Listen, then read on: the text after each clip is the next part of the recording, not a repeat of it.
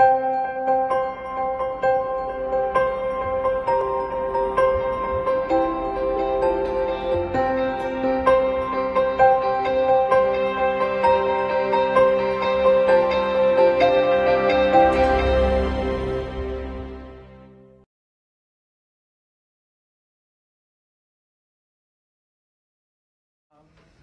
recognize about a quarter of the people here. That's a good thing, mostly because I teach at DePaul University. I am, like Judy said, a user experience lead at Isobar. I've been there about 4 years now, and I've been in the field for about 8 or 9. I started teaching at DePaul around 2.5 years ago, and this will be my last term, taking a break from teaching for a while, as much as I love all you guys that came. It's fun having 2 jobs. My contact info is right here, should you want to reach me. A little administrivia of what we're going to cover tonight. Don't feel like you have to run and scratch things down too fast or whatever. If you see anything interesting on the slide, you can download them right here. This is URL. That URL will be up again at the end of the presentation on my question slide, so you'll have plenty of time to write it down. What we're going to cover tonight basically are broken this presentation into about 3 areas. The difference between concepting activities and conceptual design as a whole, or as a phase. I'll go through some sample artifacts of work that I've done before, at least that which I can show you. Get to that when I talk about it. And then just 5 ways that you can make a habit of integrating concepting into your everyday activities at work with you and your team. So how I got here and what I do.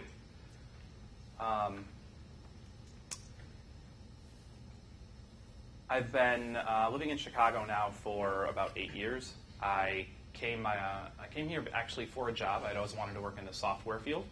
And I decided out of college that working in a hospital in a small town in Michigan wasn't really the career path that I wanted. Nothing wrong with that if that's what you want to do. But it wasn't for me, so I took a job here in Chicago that brought me into working in what was once a startup that then got acquired and then got sunk into a giant corporate conglomerate. So the life cycle of a company there. I was with them around the transition when they went from startup to corporate entity, and I got to witness a lot of fun about agile software development and the transition that goes from switching from waterfall to agile. Firsthand, learned a lot, even if it was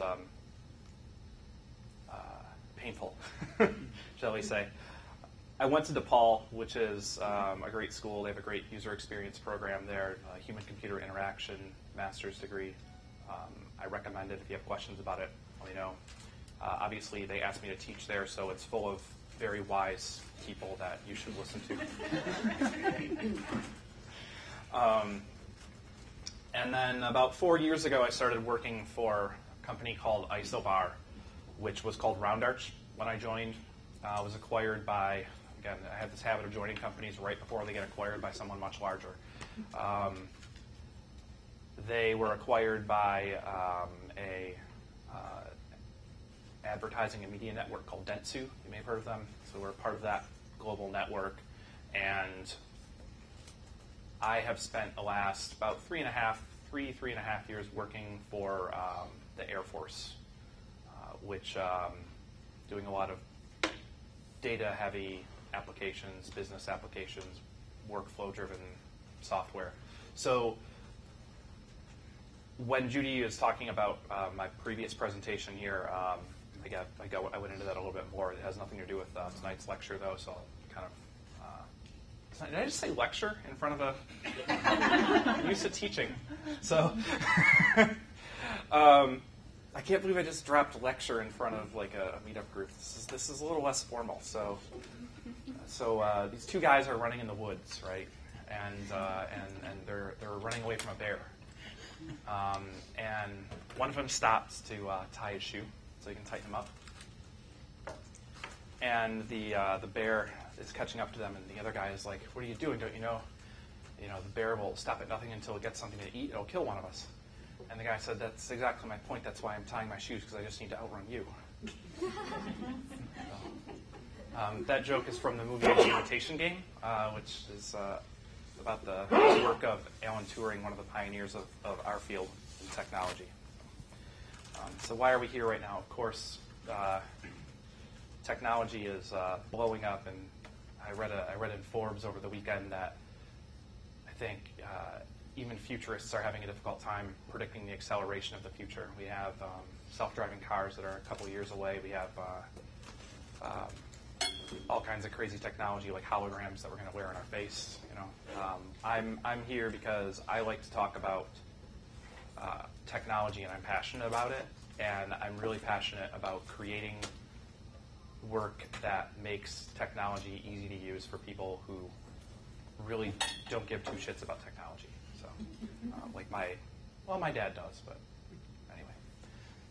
Specifically, why are we talking about concepting, though, and conceptual design? I think there's a lot that we can learn from taking conceptual design practices and applying them more broadly into the full software development lifecycle. So if you're a developer or a designer, you might be able to pick something useful up out of this talk, hopefully. So maybe your meetings feel like this. If you're taking my class at DePaul, you might recognize some of the slides from tonight. So this is just a picture that I like to show that this is people collaborating in the Brazilian Senate in 1888. People like to talk. People like to share their opinion. People have egos. There's a lot of challenges around that. Maybe your workday feels like this, like you're in a factory, like you're sludging around putting together work that you feel like has to have some kind of meaning, but you don't quite know how, or you wish that it could be more impactful than it is. Or your coworkers just make you want to do this all the time. Let's watch that one more time. It's great. He's talking to data, so he's actually talking to a computer on the other side of the camera. So what my hope is that you think everything that I'm about to show you in this slide deck is painfully obvious. Because if you think it's painfully obvious, then that means that you probably have a good work environment already, and you're probably collaborating with your team, and you're synced up, and you're on the same page. And that's awesome. So maybe tonight I'll give you a couple buzzwords that you can go Google, or some really fun GIFs that you can download, if nothing else.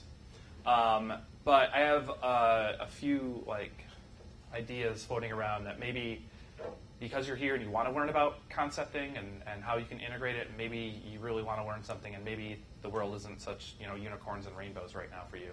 So hopefully this can help what I'm about to talk about, and hopefully you can have some good takeaways. Worst case scenario, you'll meet some cool people, and that's about it. So,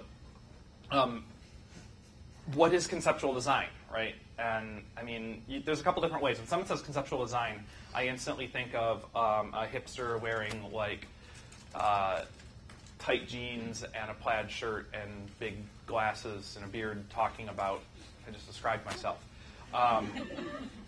So talking about pretentious designery things. I'm going to avoid making too many cliches tonight, but they are in here and they abound. So maybe conceptual design is a pretentious hippy-dippy activity that leads to a bunch of BS with little tangible benefit. Maybe if you're a developer that's never really worked with designers, that's your opinion of what it means when you see a bunch of people with sticky notes all over the wall and you're like, what the hell are they doing? Hopefully we can help that, show you what we're doing.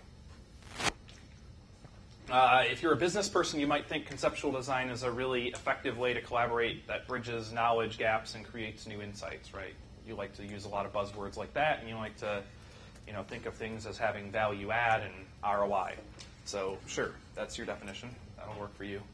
Finally, it's my sort of definition. It's a super fun way for you and your team to work together so you can make cool shit.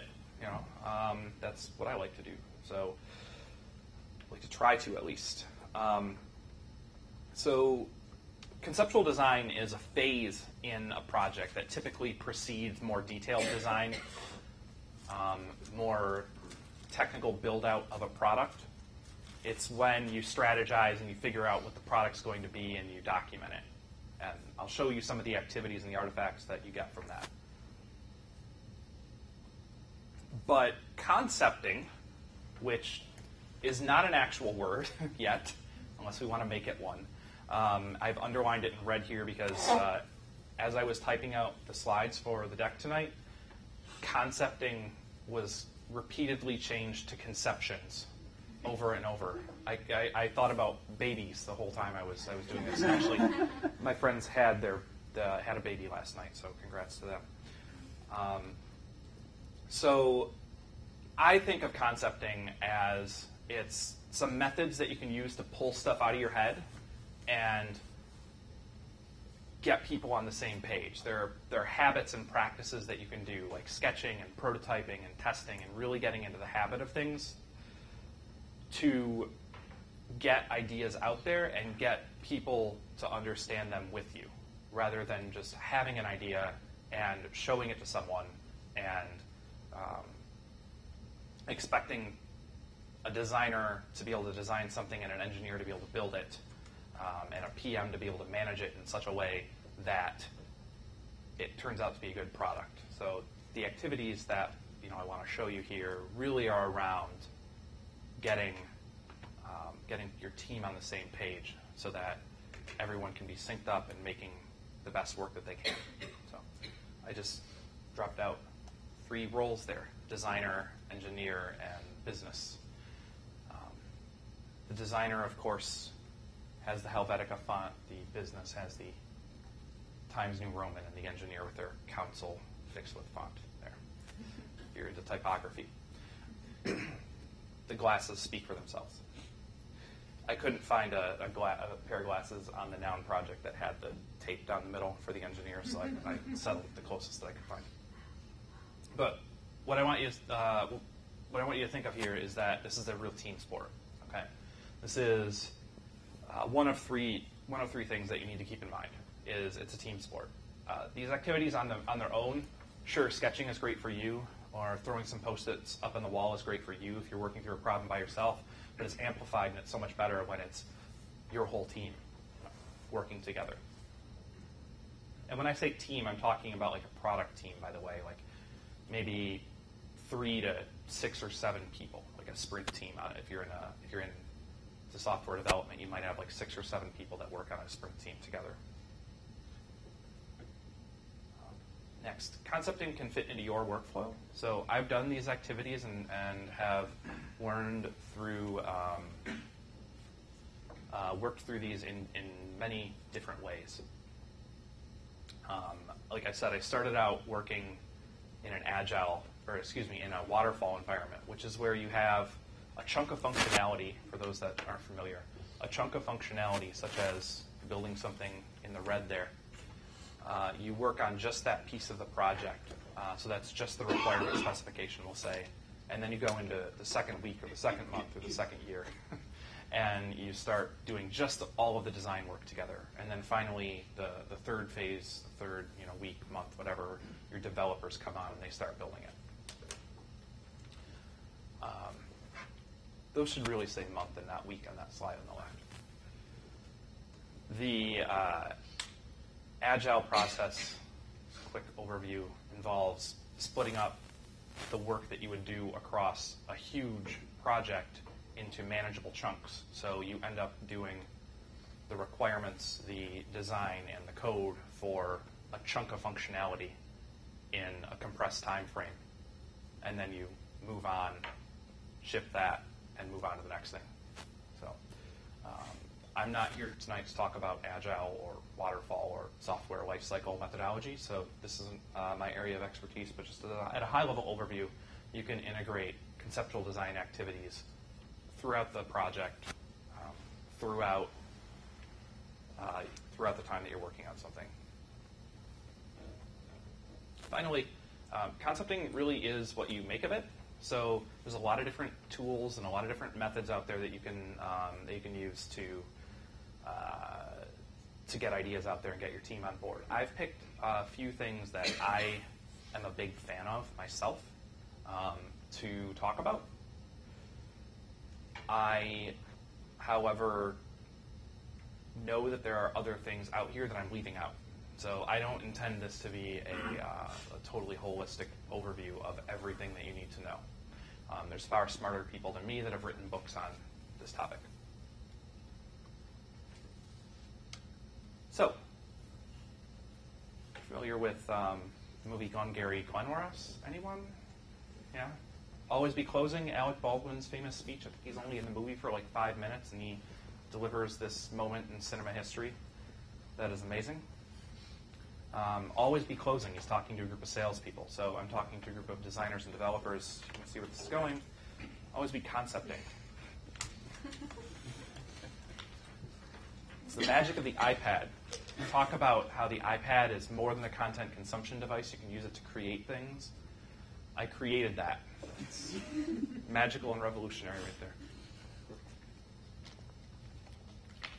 I actually could have drawn concepting just as well with my mouse as I did with my finger, which is interesting. Probably more telling of when I came up in technology than anything. So anyway, this guy's up here rambling on about hippy-dippy bullshit, right? So let's show some work. So this picture is taken at a design hackathon that I was part of back in September. It's called Two Night Stand. And I don't see, is anyone here? Were you there with me at that? No? I didn't think I saw anyone from there on the way in. It was only about 25 people, and it's an invite-only thing, and you just are given a topic with no pretensions of it being for the greater good or for anything touchy-feely. It's literally just make cool stuff. So we tackled the future of transportation and automobiles specifically. So it was a fun event. We got to sit in a Tesla and take pictures of us sitting in the Tesla but not actually driving it. It was a really nice car, actually. So the joyous part about that event was it gave the people that were there work that we can really show in public to show the process.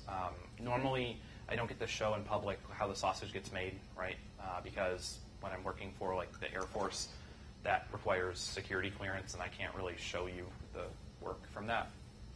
Although if you take my class, there's just enough to scare you in it. So you can cut that out of the video, right? So that was a joke.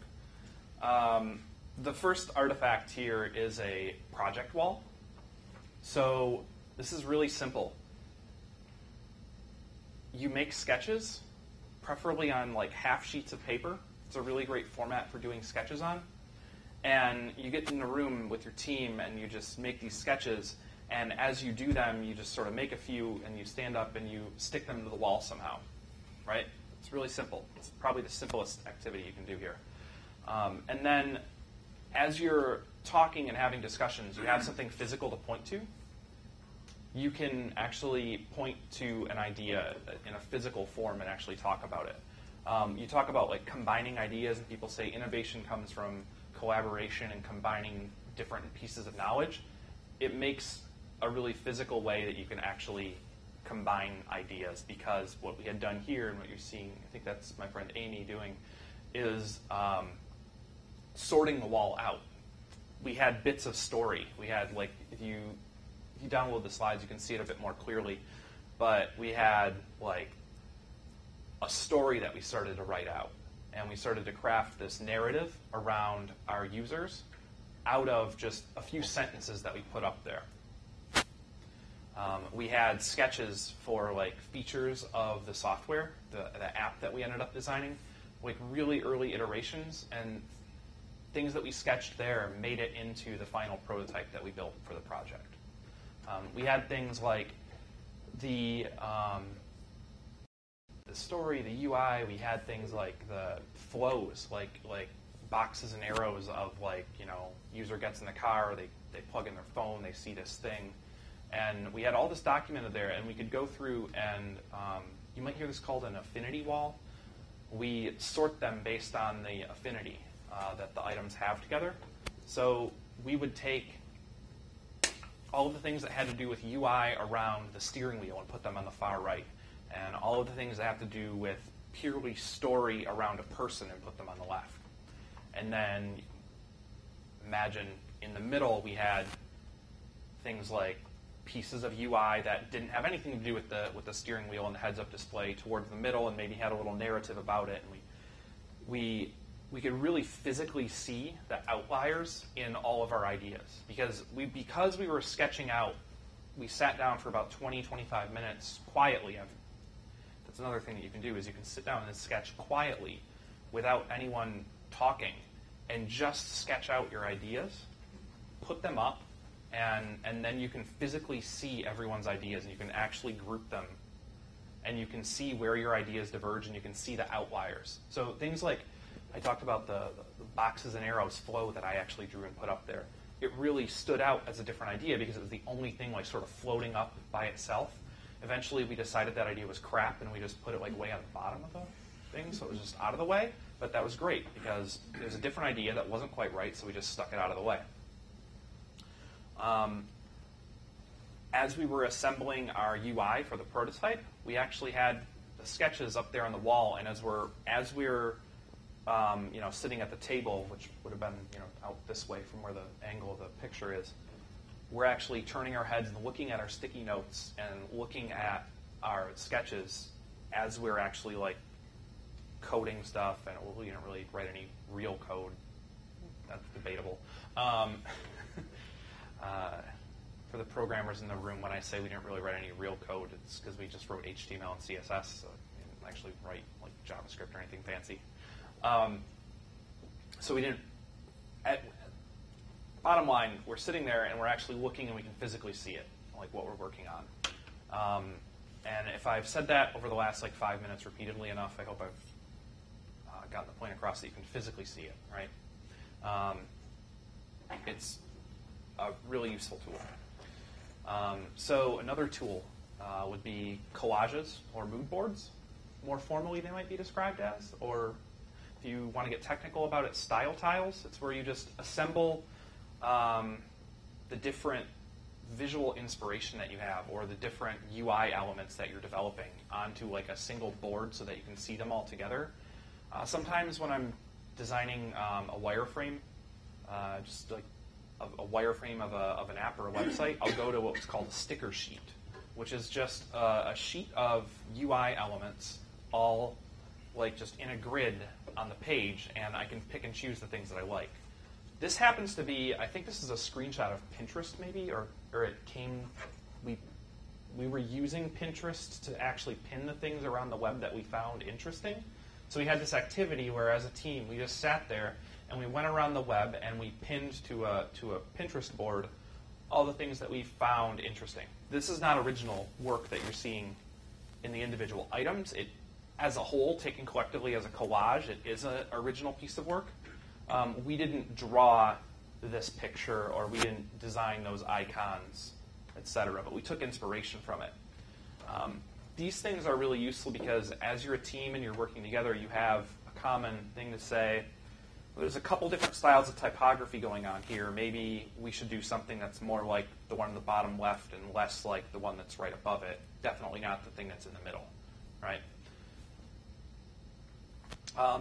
Same thing goes. A lot of these artifacts can be seen in different phases throughout the project. Like I mentioned, and I have up there, style tiles are a way to document for responsive web design how your UI components are going to be affected at the different breakpoints of the screen size. You can just lay out all of your UI on the same page together and actually see how the styles are applied at the different breakpoints and manipulate it all in one page. Pretty useful, I've found. One of my favorites is storyboards. I make storyboards like they're my job, because it actually is. I sketched out this basic e-commerce flow here of Amazon. It's a multi-device experience from shopping online.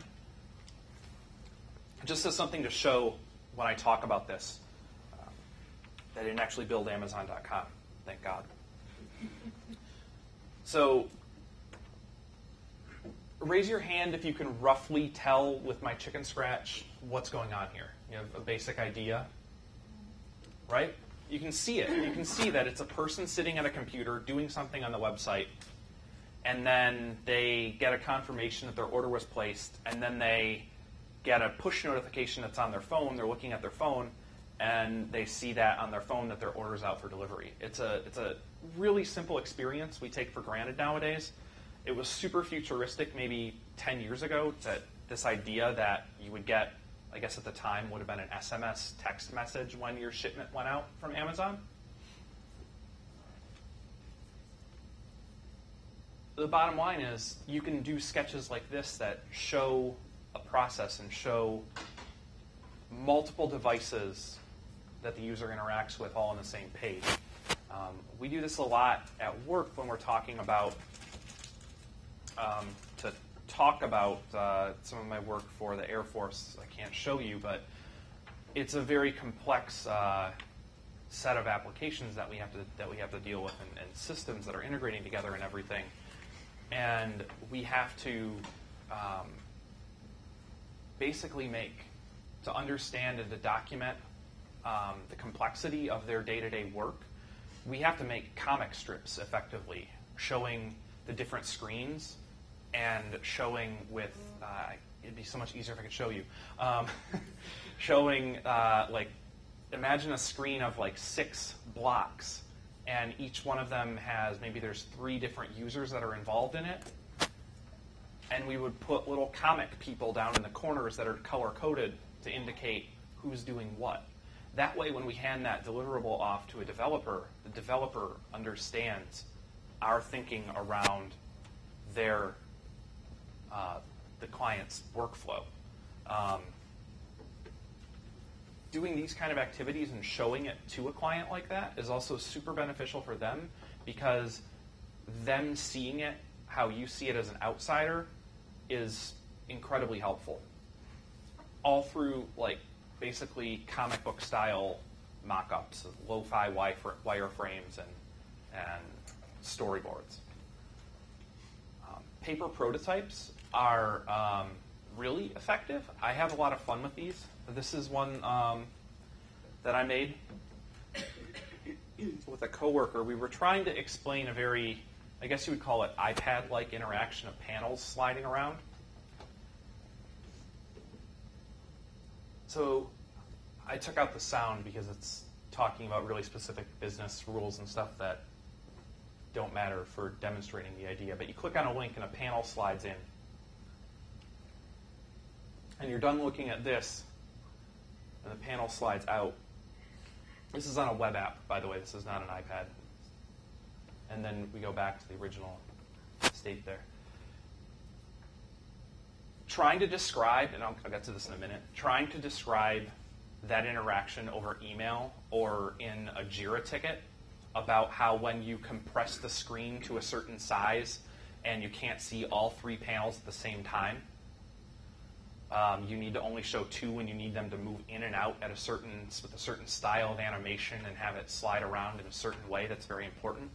Trying to do that over email or like in a Jira ticket, if you're using like a agile tracker, is super challenging. And the developer said that, it was a contractor that we hired to work on this piece, said that he's never had anyone do this with him before. Like actually take the 2 minutes that it took to make this and record it with an iPhone and attach it to the Jira ticket. He'd never in his career had anyone do that with him. And this guy was like probably 40 or something. It was a totally new idea to him, and he's like, thank you so much for just taking the time to describe it like that, because he had it coded completely wrong, apparently, when he did his first pass. So we made this in like 2012, 2011, when the iPad was fairly new and people hadn't really, not everyone had gotten used to those kinds of interactions. Another deliverable that I'm a huge fan of, because I like writing, are persona stories. I never make a persona that has the typical layout with a picture of the user, their age, and we all have this idea of like what a persona looks like.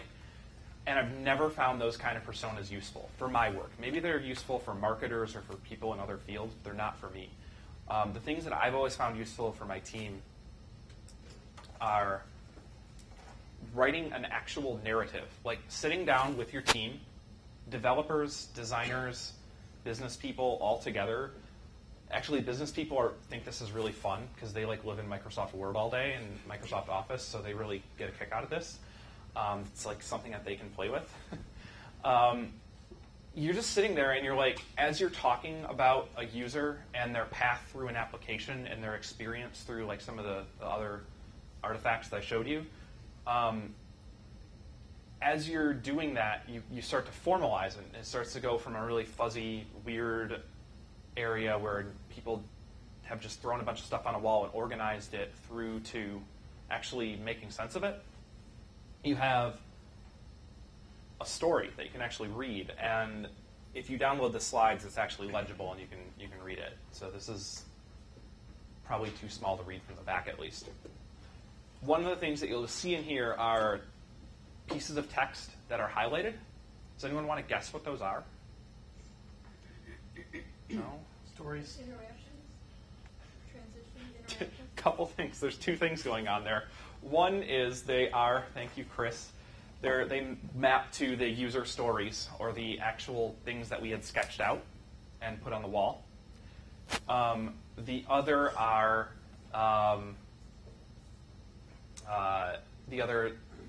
thing that they are is they are interactions on the screen with the app. So they're the same thing. What's your name? Gloria. Gloria. Thank you, Gloria. Yeah. I already know that guy. So. Super fun to do. It's a fun activity. It doesn't take long. It took like 2 hours to write that. And for the benefit that we actually had as a team after we had gone through the exercise of writing this out was way beyond beneficial. Way outweighed the 2 hours it took to do that together. Finally, this is a pretty common one as far as conceptual design goes, or design in general. It's a brief. It's a slide deck, like what you're seeing me here, but it's all laid out together. These are individual slides. You sort of take those chunks of the application that you had sketched out, and you make mock-ups of them, and you take those stories that you had written, and you put them along so that as someone's reading through the screens, they can follow along. You could also consider this to be like an annotated wireframe deck, but it's less specific than that. These are really great when you have to give a client briefing, like actually walk a client through them. And the client has the goal of passing the work along to someone else. If you're not working in a consulting environment or in an environment where your work gets handed off a lot, it's probably less useful to go through the formality of putting this together. But in those cases where the client has to take your work and then sell someone else on it on your behalf, it's like it makes up for it in leaps and bounds the couple of days that you might take to actually put something more formal like this together. It's worth noting this also came from the 2-night stand activity. It was 2 nights, so it was like Friday night, Saturday during the day, and Sunday half a day. We did what would normally be done over the course of at least a week in 2.5 days, so we didn't have, and then I went to work the next day. So I didn't really have a weekend that weekend, but it was fun. So,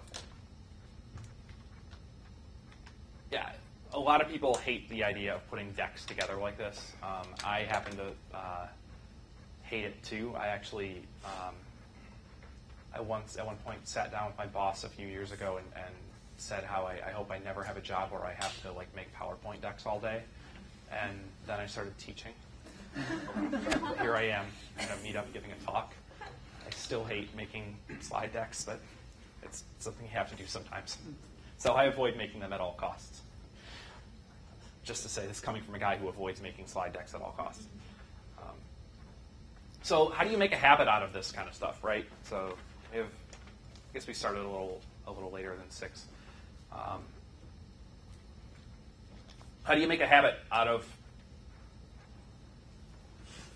delivering work like that? Like doing these kinds of activities in your day-to-day. That was the title of the talk. And the fun part about doing the title of the talk before you actually write the talk is that you really actually have to come up with something as a strong takeaway. So my takeaway to you basically tonight are hopefully 5 things that you can do that are useful. So one of the problems we all face, that I know I face a lot, is jumping to conclusions. Like just coming to the conclusion that a certain piece of functionality should work a certain way. Or we did it this way before, and I know how to do this. This is the same problem. I'm going to solve it the same way again. It's really easy to get into the habit of doing that. And the next few things, which are totally not clever inventions at all, are ways to avoid jumping to conclusions. And that involves collaborating super fast, really often, and visually so that everyone can see it. So if you want to avoid just saying, we did it this way before, I've made a responsive website before, I know how to do a marketing page for a product that has a price and has a bulleted list of this and that and the other thing on it. I've seen Amazon. Get a bunch of people in a room while you're working on this and just sketch stuff all the time, really fast, really rough, and make sure that everyone sees it. Because if you want to push the envelope and not do the same thing over and over again, and you want to get your team on board with, okay, guys, let's not take, the product details for this sweater and put height, recommended for people of this height, 5 foot to 6 foot, waist size, this size to this size, and a bulleted list. Like, actually sit there and try to sketch out. Here's a big fat guy with a belt around him. I can say that because I have a few extra pounds. Another thing that we all avoid are experts, or we want to avoid, that we often can't avoid, are people that come in like they want to just run the show, and sometimes they really are experts. My point in using this is actually not Office Space. This is that's funny. I forgot to change that. It's Pulp Fiction. Yeah. Yes. So there's a scene in the movie where they accidentally kill a guy in the car, and they have to get rid of the guy and the car, and it's full of blood. They're covered in blood. What are you going to do? You go to Quentin Tarantino's house and have his coffee, So the guy truly is an expert here, right? He knows how to dispose of a body and how to clean a car. But the point is, sometimes there's a more creative way that you could do something,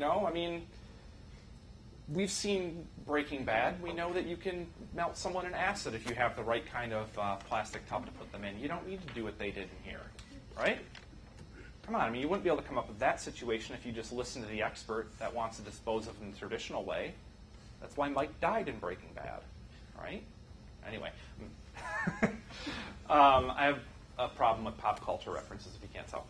So how do you marginalize experts? You get your team so used to the fact that you're going to talk about everything and talk everything through that it just becomes accepted that you're going to sit there and debate the minutia and the finer details about every single thing. I can't tell you how many times I have sat in a room with my team and debated the points of how a calendar selector should work. So anyone who's taken my class, there's a few people smiling, know that I go back to this example all the time. And it's because we would debate how a time selector works endlessly, because it has to work with quarters and years and fiscal years and fiscal quarters and date ranges that include data that's bad and date ranges that include data that was calculated one way and data that was calculated another, and just endless debates about how these things should work. We would never take for granted the fact that we could go onto the internet and find jquery.calendar.js or whatever and use it. Anything that we would have to do would definitely be better served by coming up with a really heavily debated solution.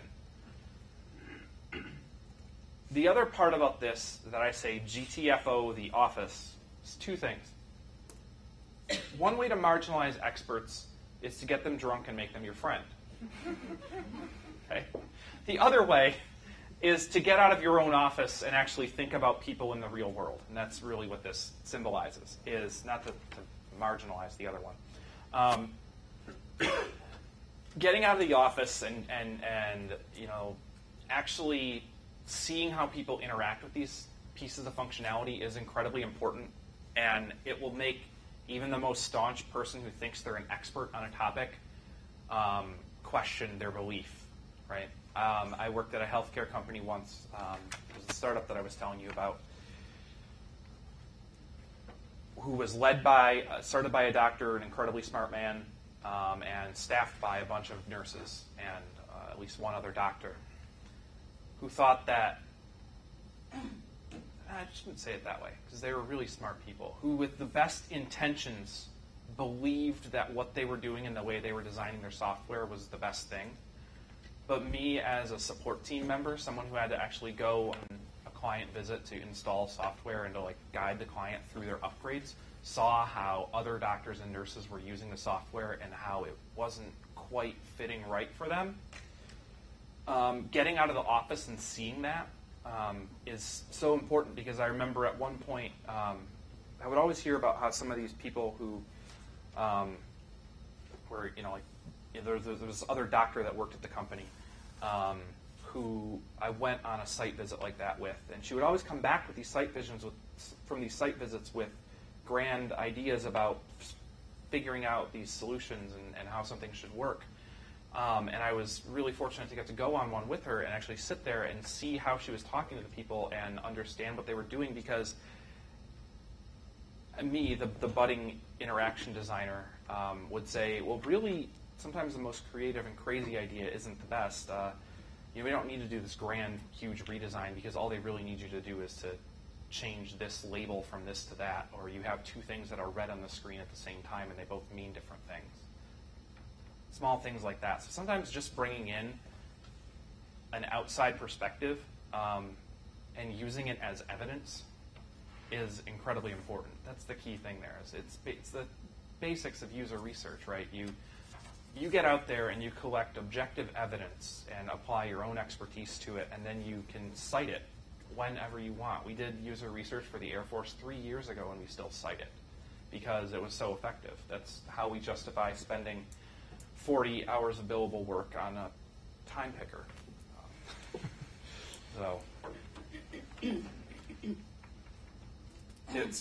God, the time that we spent on that time picker was more than 40 hours. Silos. Has anyone seen the show Dexter? Yeah, okay. There was a season that wasn't so good, and this is from that, but it's the only. When I thought of silo, I instantly thought of the dead guy that Dexter stored in the silo, so I had to use it. Silos really do cause problems, because you have this idea that here's one person and they're a developer, and here's another person, they're a designer. This is the classic problem, right? They don't understand each other, and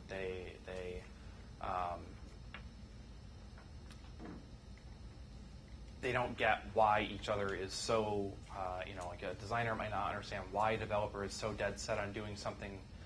Has to be, I really want it to work this way, and the designer says, but the user really wants it to work this way.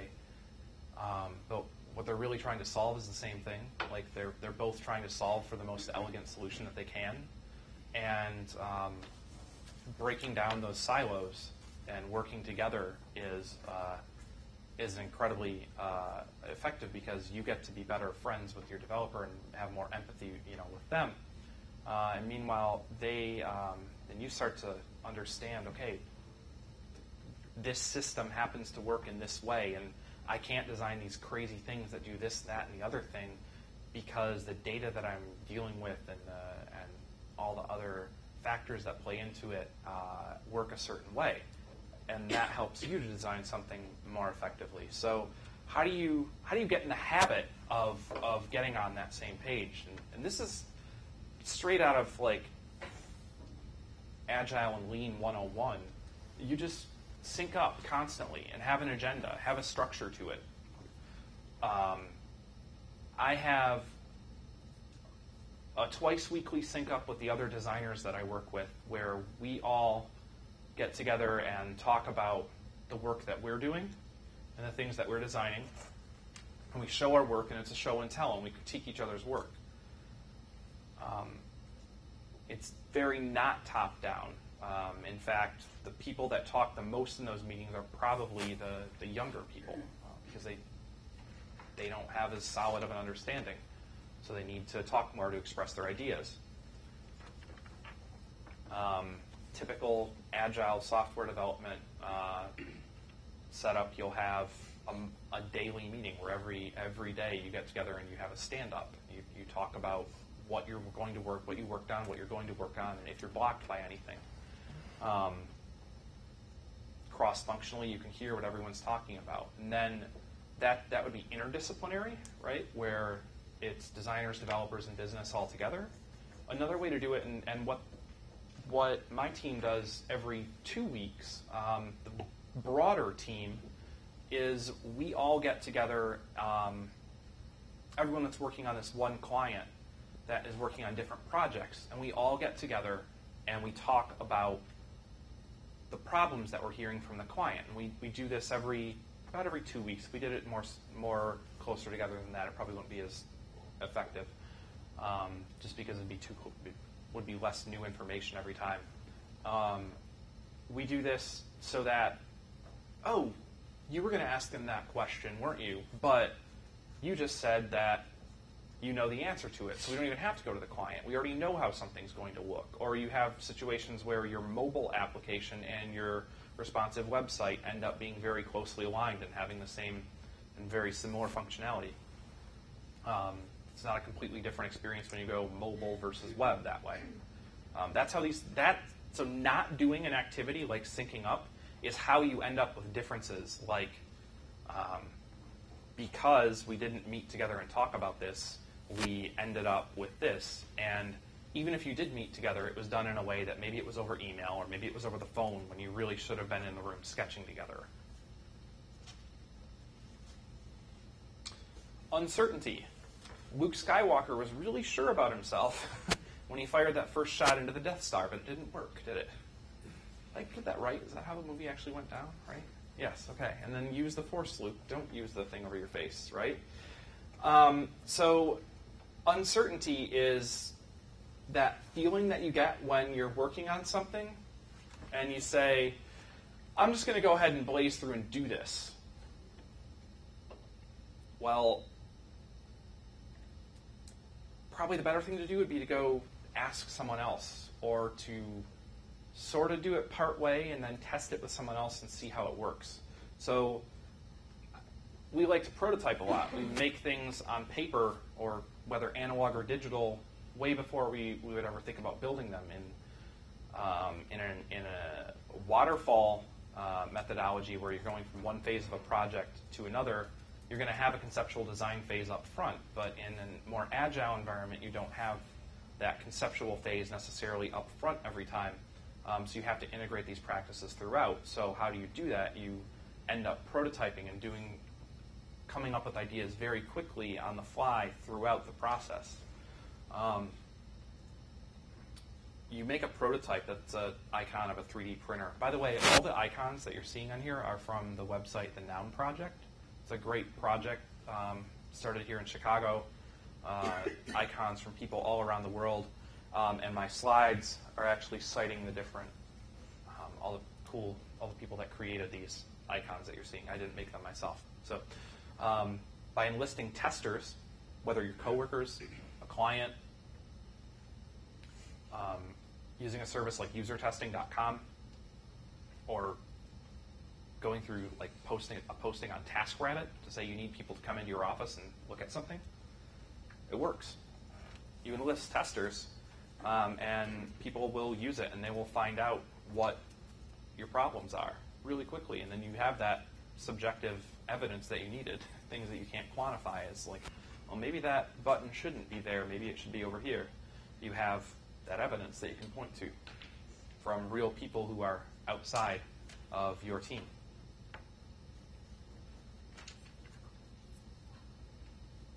And then inappropriate communication. Anyone who's seen House of Cards knows a lot of that happens on that show. I've only seen the first season, so no spoilers. People really like their email. It's probably the worst protocol for communication that we have ever encountered. It's horrible for organizing your thoughts in a product setting, and it won't go away. Same thing with conference calls. There's a wonderful video about out there called Conference Call in Real Life. I'll spare you from showing it here. It's a great video. You should look it up.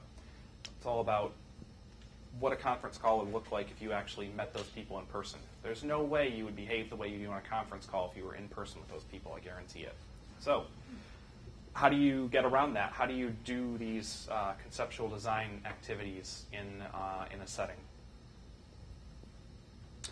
where you can't be next to each other all the time? Of course, you use things like screen sharing and video chat, and you put everything in your tracker. Like if you're using Jira to manage your agile boards, or Pivotal Tracker is another one. There's a lot of software for doing it. You can actually see visibly what your team is working on. You can see where your team needs to focus on because they have a lot of work to do, or what they've completed. And you can go in like with the paper prototype that I made and actually attach it to your tickets. I can't tell you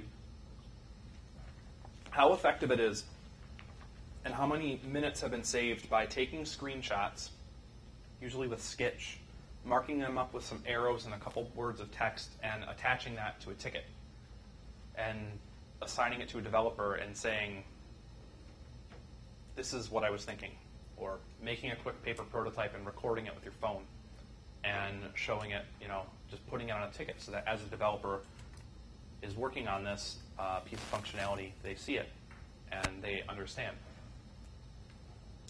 Screen sharing is so useful that I don't know how I ever worked without it. I remember when I worked at the healthcare software company that I was mentioning, we didn't hardly screen share at all. We knew we had the technology because we would remote into our client servers and actually be able to use their servers through Windows Remote Desktop. But we would never actually use screen sharing technology too much with like one-on-one as we were troubleshooting something with a doctor or a nurse. Sure, there's patient confidentiality issues with that, but we already had access to their database of medical records anyway, so quite often actually we will have a mock-up of an application and be using Adobe InDesign or Axure right in front of our client and showing them how the sausage is made so they can see it and see us go through the process. And the same thing with video chat. A lot of people don't like video chat, but it just adds another level of fidelity. People don't like video chat because they don't like the idea that someone can see their face on a computer screen. And I don't know what the issue is. That's just me, though. I like using video chat with my coworkers. If nothing else, you can use Skype or Google Hangouts audio only, and the call fidelity is infinitely better than a typical landline or cell phone. So those are my 5 habits that I was hoping to share with you, some things that you could do to enlist the conceptual design practices in your day-to-day activity. What just happened? Wow. I didn't even touch anything. That's my conclusion, though. So, concepting is the application of methods to pull ideas out of your head, the outcome, you and your peers understanding and believing in those ideas, and habitually practicing them can like really lead to a better environment for you and your team to work in and better products for people to use. So I want to say thanks. And here's a picture of a cat with a golden gun riding a unicorn that's breathing flames. The link to the slides is at the bottom here. It's not very big and legible, but you can come up and take a picture later. That's my talk. Thanks for coming.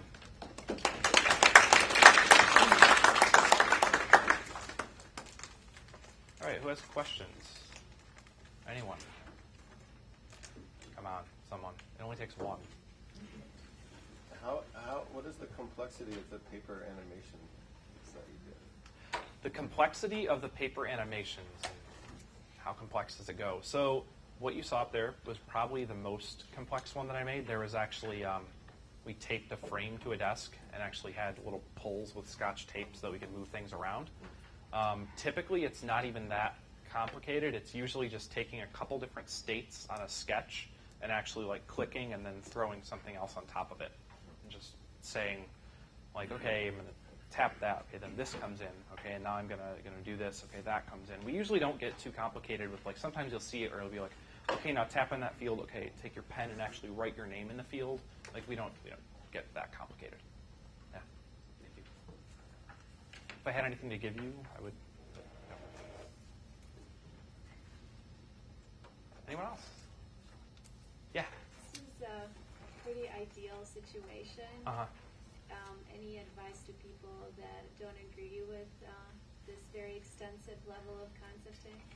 Right. So I would say if there's anything, so the question is, this is coming from an ideal state where you're able to practice all of these things and get your coworkers on board and everything. If you're working somewhere where it's less ideal, there's a few tips and tricks that you can practice in here that you can take. If you're not doing screen sharing, you can start. And that's typically a really low barrier to entry. Or the next time you go over to your coworker's desk, it was awkward for me the first few times I did this earlier on in my career. Bring your notebook with you and actually sketch it out in front of them. Just like little things, and just like the culture of debate one, creating a culture of debate. Don't be the jerk that's in the room asking questions all the time and just being annoying, but try to do it in such a way that whenever you ask a question, it's super thoughtful, and encourage other people to do the same and do it very slowly and gradually. Yeah. Thank you. Yeah. Yes? You talked about putting concepting into your workflow as an important step, but you didn't actually talk about how to do that. Oh, yeah. So what are some ways that people can actually integrate concepting into their day-to-day work? So tactically, how do you actually integrate this stuff into your day-to-day workflow? I sort of listed out a bunch of stuff, here's different concepting artifacts, and then here's a few habits that you can get into for working, but how does it actually fit in day-to-day? I think the one example that I go to immediately was the idea of attaching your sketches and stuff to your tracker tickets, actually putting in your sketches or your screenshots in your tracker. Another thing would be for if you want to get people in the habit of writing and writing stories, like the persona stories that I showed, you could actually get on a shared Google Doc and either over the phone or over Hangouts or something, actually say, we're talking about this right now. Hold on, let's take this up a level and actually write this out as if, okay, Bob's the user, and Bob's going to go and he just got in. Bob just got in the morning and has his coffee and needs to run his reports. And then you take one of your user stories from your tracker, copy paste it as a user.